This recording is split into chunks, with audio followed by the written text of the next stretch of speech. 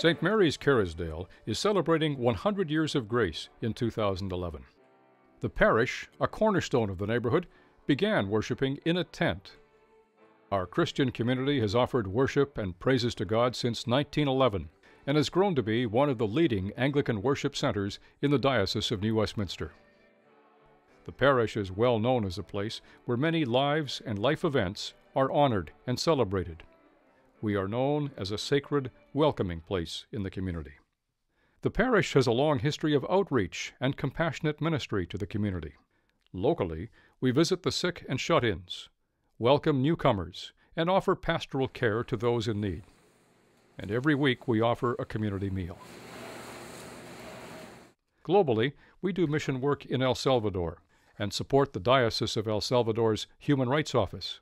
Our parish community is framed in 4 life-giving priorities: worship, youth and families, outreach, and financial sustainability.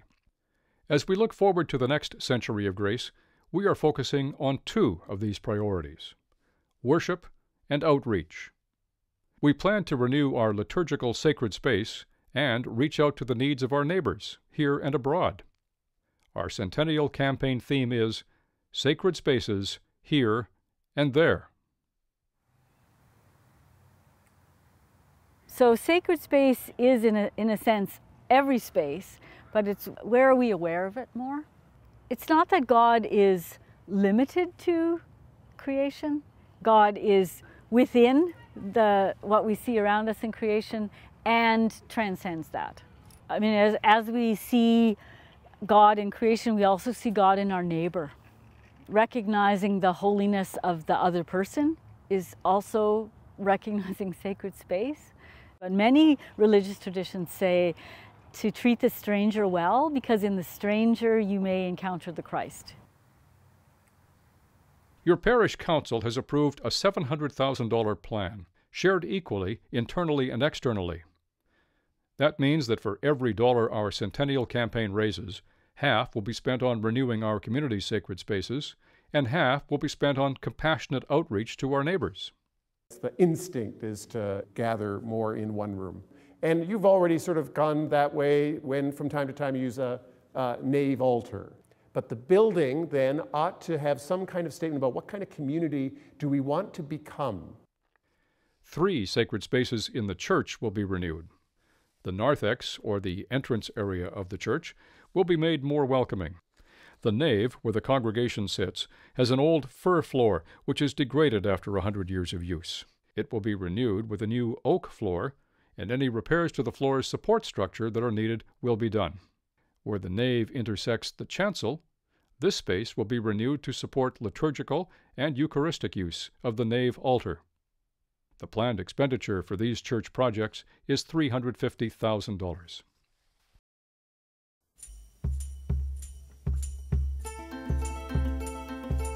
Because of the 1980s El Salvador Civil War, many campesinos, rural farmers from the war-torn, relatively dry northern regions of El Salvador, resettled in the lower delta area of the Lempa River. 20 years later, many continue to live at the subsistence economic level. The Diocese of El Salvador has been working with the help of the Cristo Rey Foundation to help these people improve their lives. This North American Episcopal Foundation has built entire communities, medical centers, bridges, wells for drinking water, and schools in the region. The Parish of Cristo Rey in the Diocese of El Salvador has land given by the community and an adjacent parcel purchased for the diocese by a donor from St. Mary's in the rural community of Los Calix. Bueno, él nos está hablando sobre la iglesia y nos interesó bastante y le pedimos que si nos podían mandar lo que es la misión aquí abajo, al Bajo Lempa. Sabe bien lo que tengo. Antes que no existía la iglesia dentro de aquí de la comunidad, estábamos como, quiere decir, perdidos, ¿verdad? No había un lugar donde nos congregáramos. Bajo Lempa. The area is strategic because it is one of the most significant places of post-war integration and reconciliation. The people have a very profound knowledge of their own reality. They have perspective and the ability to analyze their economic, social, political, and religious situation. Lo que a mí me gusta es que no tiene distinción de raza ni de color como de varias otras iglesias lo hacen, que si porque son de una religión ya no la aceptaba. Se dio en vista de que la iglesia donde estaba asentada, que era en la Canoguita, pues la iglesia no halló donde construir, pues, ¿verdad? A la iglesia de St. Mary. Due to our strong relationship with St. Mary's through Crystal Sol Foundation, we know that the people of St. Mary's want to offer the church in El Salvador a concrete, living testimony that will be seen by new generations. The Cristo Rey project is a monument to our solidarity and a great opportunity for our relationship with St. Mary's to grow. One of the things that's exciting about the project for us is the possibility in these communities of doing something much more than just building a church. That we're not just building 4 walls where people can go to pray, rather we're presenting a project in which 5 different communities can unite and develop a center that ultimately can be a center for religious, social, cultural, and even economic development for the region. We plan to build a new sacred space that will strengthen the community and give the people renewed hope in the future. Our goal in this Centennial Campaign is to contribute $175,000 to the construction project that will give hope and a future to the people of Cristo Rey Parish. This permanent building will be a church and a small residence for a permanent priest. St. James Community Service Society is a broad-based community social service agency offering aid and assistance to those who are marginalized and in need. They plan to build a new 52-bed shelter called Powell Place Shelter for women. We plan to contribute $175,000 towards the building of a new kitchen in this facility. Some people's image of a homeless shelter is a mat on the floor, is coming in late at night, getting a bowl of soup and leaving the next day. And to a certain extent, that's kind of what we do. I mean, at the very basic level, we provide a safe place for people to stay. But I think that what we're trying to do, and I think what the system is trying to do, is evolve that idea. And what we are really about is trying to end the cycle of homelessness. For many years now, women have been very vulnerable in the downtown Eastside and very vulnerable within the broader homeless population. So the space that we're in right now is the original Powell Place Shelter. It has 26 beds in double rooms. For many years, St. James in the winter was providing what we called cold weather beds.